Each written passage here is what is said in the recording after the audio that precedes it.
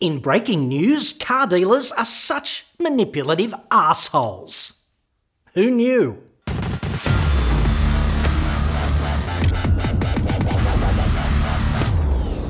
Welcome to the very first episode of a brand new series called What the Fack. You have to be careful how you say that on national TV. This one is inspired by Brian, who writes thus. I recently bought a Sportage via Your Fleet Buyers with great results. Yesterday I sat in with my partner at a dealership to prevent a rip-off whilst she signed up for a new Cerato. Despite us saying that we wanted no add-ons, a pushy female came up and tried to sell us paint protection at over $2,000. When we refused, she wanted us to sign a waiver which stated that the benefits had been explained, and because we had declined, there would be no warranty if a paint fault came to light.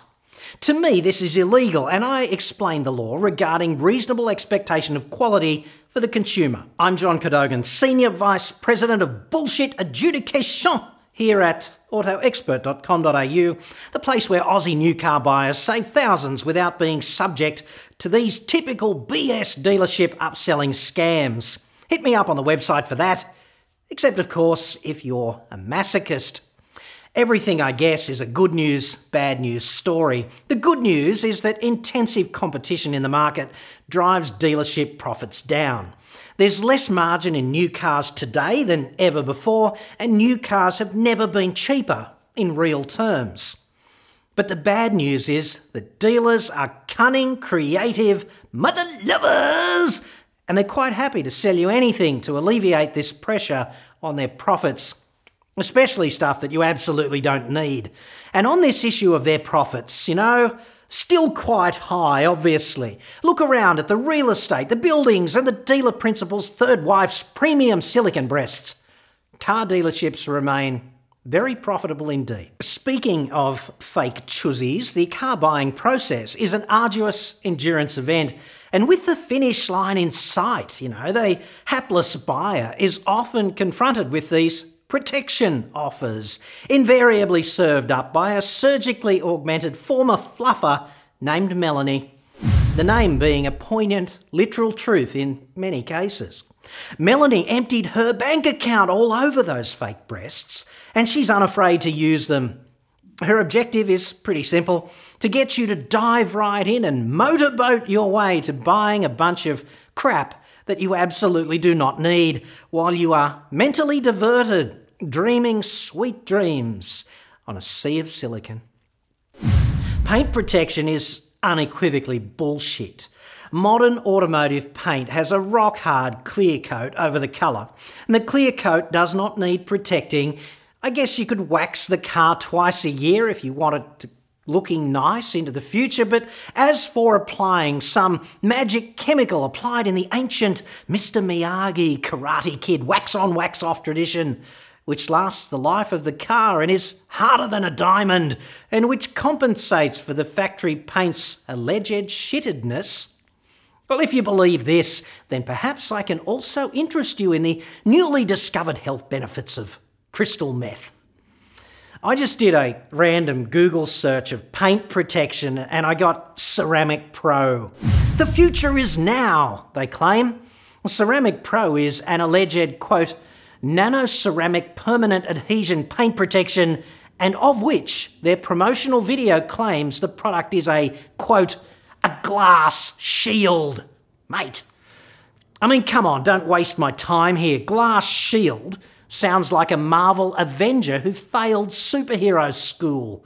And ceramics are in fact made from clay that's been hardened by heat, whereas glass is what happens when you fuse silica, soda ash, and limestone together in a furnace at 1700 degrees C. So you can have one or the other, I guess, but probably not both. Dear Ceramic Pro dudes, get your pseudoscientific story straight, please. These claims are detestable. They fail to stack up to even basic technical scrutiny. The upsell is essentially fear. Fear that you are letting your new car down if you don't drop an additional $2,000 on this crap. It's a car, not a friggin' baby, and you're a buyer, not the parent. Fear is quite effective as sales tools go, I guess, but if fear doesn't work, Melanie trots out the big guns. A disclaimer. Don't say we didn't warn you when Satan himself emerges from that bird shit on your paint and casts your warranty into the pit of hell where the paint will be flayed from your new baby's skin in violent, brutal agony for all eternity. Or perhaps you'd like to reconsider. Using the implied threat of non-warranty coverage is absurd, possibly even illegal. Products must be reasonably durable under Australian consumer law. That's not optional.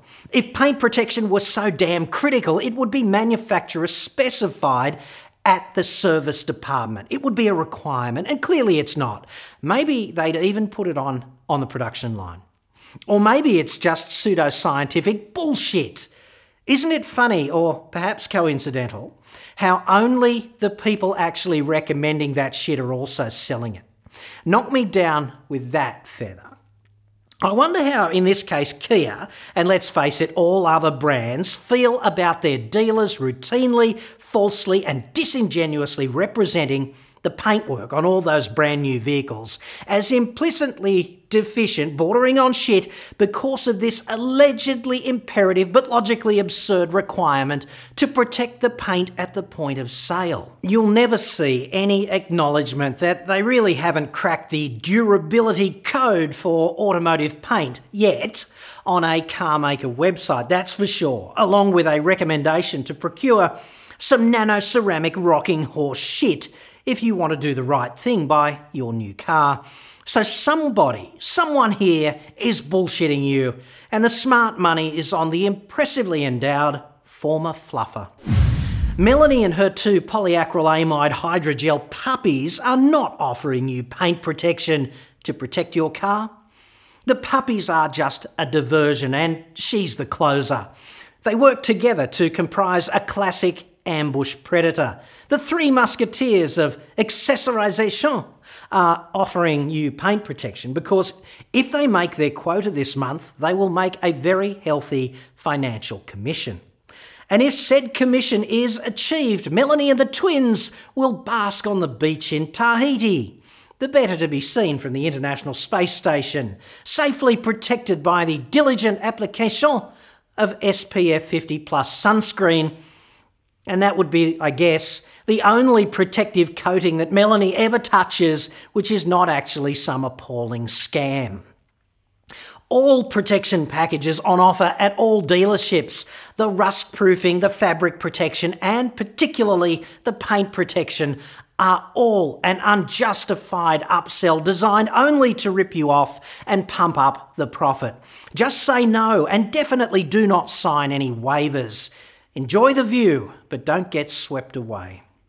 Remember the golden rule in this situation. You've got the gold, you make the rules. There's a $2,000 saving right there on your next new car if that's all you do. I hope it helps.